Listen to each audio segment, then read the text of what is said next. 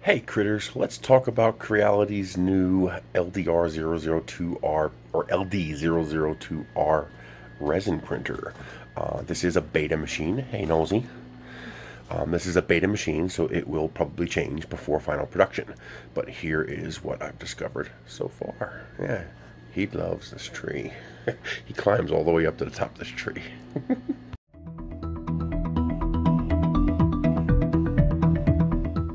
First, PPE, make sure you wear your gloves. That is critical.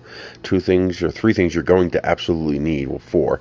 Paper towels, gloves, 91% alcohol IPA, and a bowl to work with your parts in. So, the printer. First, as you saw in my video, I love this acrylic shell. It is ridiculously durable. I mean, you knock on this. I can't do it now because I'm printing. But, very, very nice. The only problem I've encountered so far is that my first layers get squished. So here's a print, and you can see that's supposed to be round, and there's like support here, and that first layer got pretty squished. So it's like the first couple of millimeters of the print are all trying to be printed on one layer. I kind of know what the problem is. I just can't find it. There's another one of these machines. It was either the Mars or the Photon that had a similar issue, and people were doing something with the coupler or the stepper motor to fix it. Not sure on that, so I'll have to work on that. But anyway, so far, no problems with the Z-axis, linear rail, lead screw, nice and stout. Mine actually came leveled. I never had to adjust it. 4 bolts, 2 on each side to adjust. So you put it in leveling mode, loosen those bolts, it goes down, you then tighten those bolts, and you're good.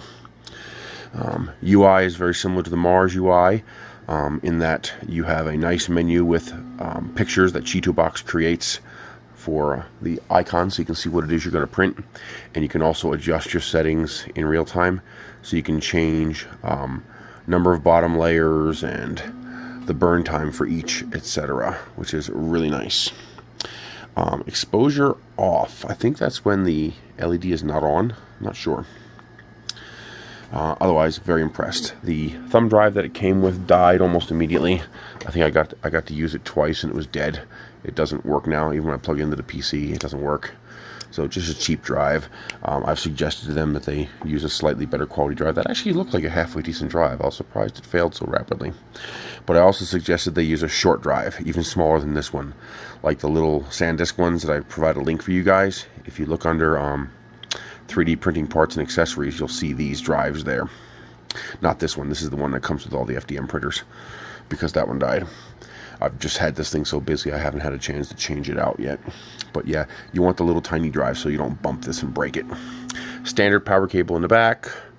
USB port up front. It is not super recessed, so it's easy to use. Also very quiet.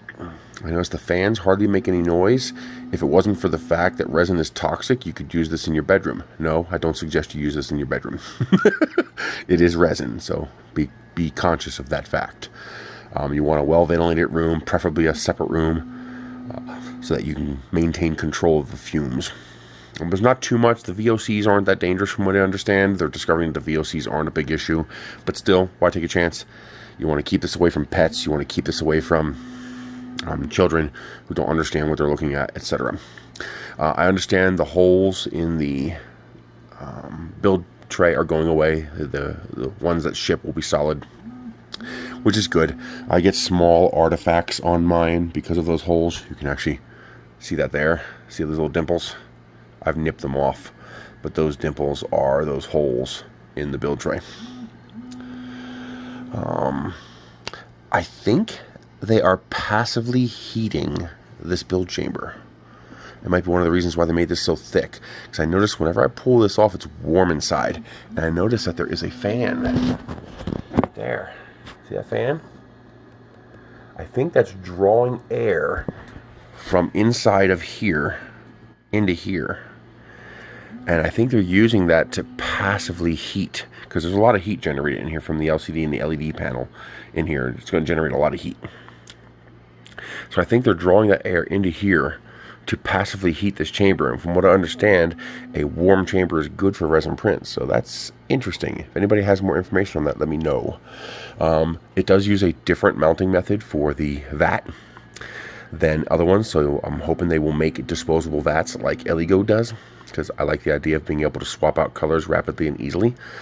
This one, these bolts here, the knobs, are threaded rods that go into the base. So when you unscrew them, you're actually unscrewing essentially a bolt from the base, and then the whole tray with the bolts attached comes out.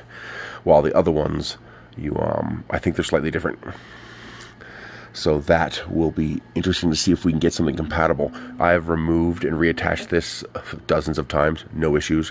In fact, the only failed prints I've ever had were because I didn't clean out the vat, or because I got a little too aggressive with my burn time settings, trying to bring it down as quickly as possible. Otherwise, no failures yet. I am very, very impressed with that. I'm glad they decided to use Chi2 box. It's an excellent slicer for this. I've used it to hollow out many of these prints. You are going to discover that a lot of prints that you thought were manifold aren't. So if anything looks even remotely funny, run your print through NetFab first, your STL through NetFab.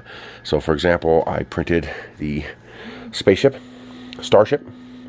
Elon Musk's SpaceX Starship, and it had lots of individual bits inside that caused all kinds of problems when I attempted to hollow this. Ran it through NetFab, no problem, that works fine. I also hollowed this myself in Tinkercad. I cut it in half and hollowed out the inside myself in Tinkercad, because there's a lot of fine detail components down here, and that just confused Chi2 Box's hollow routine, so it was easier for me to just do it myself. But other ones, for example this one, I had no problem hollowing it out using the Chi2 box slicer and putting drain holes in it. You can actually see one of the drain holes right there. See it right there? The 1mm hole? Looks like a dead pixel right in the middle of your screen. There it goes. So I put those holes in there using the Chi2 box slicer. Nice metal case. This is all metal. No issues, no complaints. They did a good job. This is as close to turnkey printing as you're going to get. You literally just fill the vat, hit go. The trade-off is there's finishing. Lots and lots of finishing for parts. So when you're finished printing a part, these are all dry, so they're safe. I still have to nip off those supports, and then I have to cure these still fully, because they're still slightly a teeny bit tacky. So I'm waiting for my UV light to come in, because from what I understand, using sunlight to cure these actually makes them more brittle. You want to use as close to 405 nanometer light as you can to cure them, and they won't turn quite as brittle from what I understand. Now, let me show you some of the many prints I've made. I made the little turbine keychain, but it had some issues with that first layer issue. You can see how it flattens out that first layer. So I have to reprint that one. I tried to print my Flexi Rex, but he does not flex, so I have to work on that. It's fused. I printed out and I tried painting a Lord of the Rings ring. Very nice details. A little hard to see, but good details. Elon Musk. That printed beautifully. You can see the nubs again. If you ever watch RC Life On, he made a giant version of himself called Simon. Well, there you go. I printed a little nano Simon. If you guys know Naomi Wu, there's Naomi Wu. She also printed very nice. I actually printed her almost horizontally like this. And even the little stilettos on the heels came out fantastically. Really nice. Then we have the Sorceress from Luby. Lewis Triggers, she made the Sorceress. Look at even the fingers. Those itty bitty fingers. Incredible. Of course I did my cat bus. You gotta do the cat bus. Come on, focus. There you go. Even the itty bitty mice on top. Really impressed. The child, the little Yoda species child.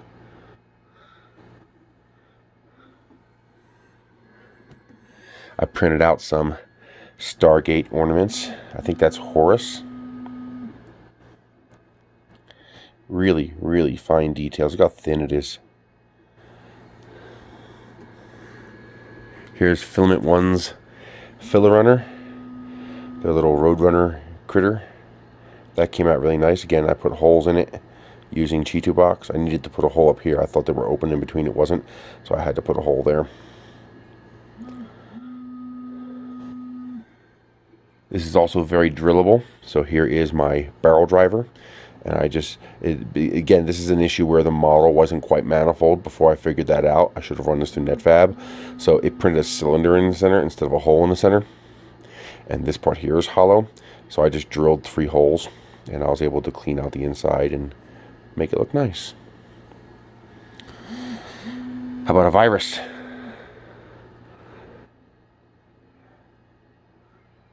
Very cool.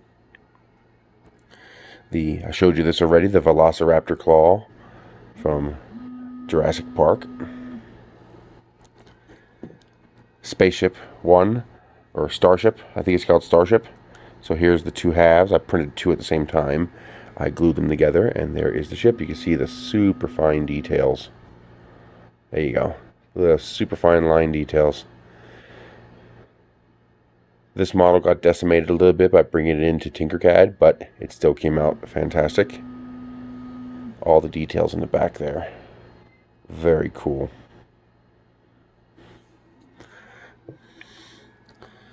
I finally got to print a QSN. A quasi, what do you call it?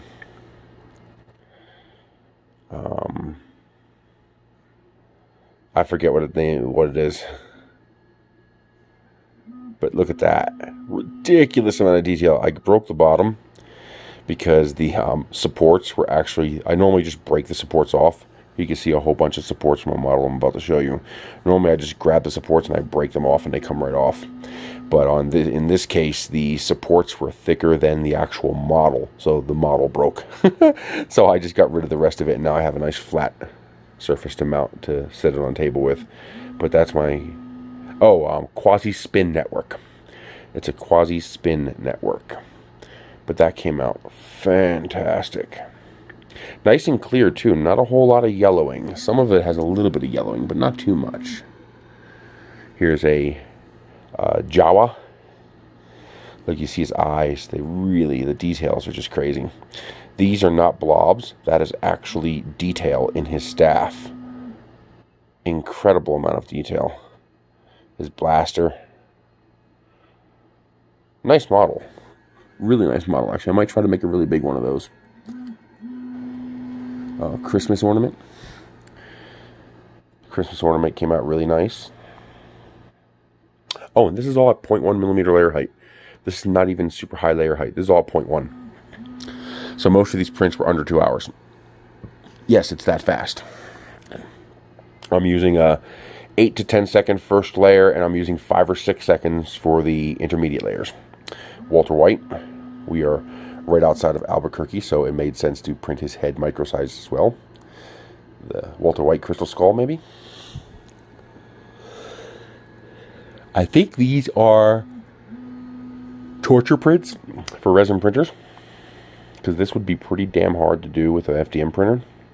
But that came out really nice. I'm going to make these into Christmas ornaments. And this one is really nice. The fine detail in this, it's almost like a fabric. See how I can move it? It's like a fabric. It's so fine. You can see there's 3 layers inside there. You have this layer, then you have the inner egg, and then you have the central egg. And they are all made of fine lines like this. That is a beautiful print. That's going to make a very pretty ornament. I want to modify this bottom here to not be a base that it stands on like this, so that I can hang that like an ornament. I just think that would make a very pretty ornament. Very, very pleased with that. And then my favorite one so far, I need to reslice it. I think I need to pick a different orientation. This is all the support that came off of it. Yeah, a lot of support. But I tried, the PDWs didn't print, sadly, which really sucks. But the Rocinante. The details in this model are, look at that, ridiculous. I still got some supports to remove back here. Look at the details. Oh, there's something inside there. I'm not sure what that is. But it's a detail in the model. Oh man, the details. Blows me away how nicely this thing can print. Is it me or is that warped? That actually looks like it's curved. I wonder if the real one's like that. The antennas up here failed. And the PDWs, there's supposed to be 2 here and 2 here. All 4 PDWs failed. But otherwise, holy crap. Come on, focus, baby. There you go. Beautiful, beautiful details. All those panel lines, doors. Oh, I love this thing. That's a lot of resin right there. That's like 150 grams worth of resin plus the support. So that's an expensive print right there. But there you go. These are all of the prints that I've managed to make. Seriously, there you go. On the new Creality printer. I got some more ornaments. There's like 7 different ornaments from Stargate. There you go. But so far, I am very, very pleased. I have no real complaints. They did a good job. For a beta machine, that's not bad. That's very nice. If you have any questions, ask below. I will do my best to answer. And in here, you can see I'm printing that really nice, that crazy vase that we were printing before. So yeah, I'm printing a resin one of those. And this completely blocks the UV light too. You can normally see the purple light on the LCD screen, and this completely blocked. I thought it wasn't working. I thought there was something wrong with the printer. And then I realized, when I lifted it up, I saw the purple light, and I realized that this is actually blocking almost all of it. You actually can't see the LCD. You can't see the emitter shine through the LCD through this panel, so this is a good panel. And that's it. Have any questions, ask down below. I will do my best to answer. Remember, this is beta hardware, so there will be changes and hopefully improvements between now and then.